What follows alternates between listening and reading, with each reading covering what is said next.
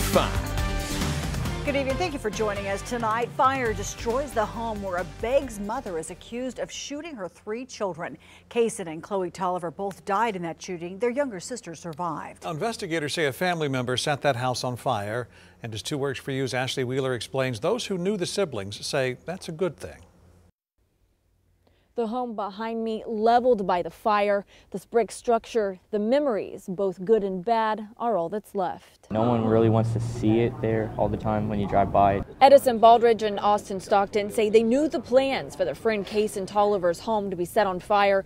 And now that it's gone, they feel a sense of relief. Going by the house and stuff, it gives you a bad vibe, but the memories will always be there, all the fun times we had. Edison was inside the home when police say Amy Hall shot her children, Kaysen Tolliver and his sister Chloe.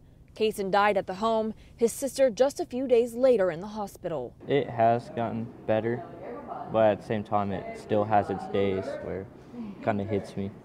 Both Baldridge and Stockton say they will always remember the good times spent with Kaysen. We always got to do everything we wanted together, fishing, play football, jump on trampoline, watch the stars at night, everything like that. And with the house no longer a reminder, they can continue moving forward.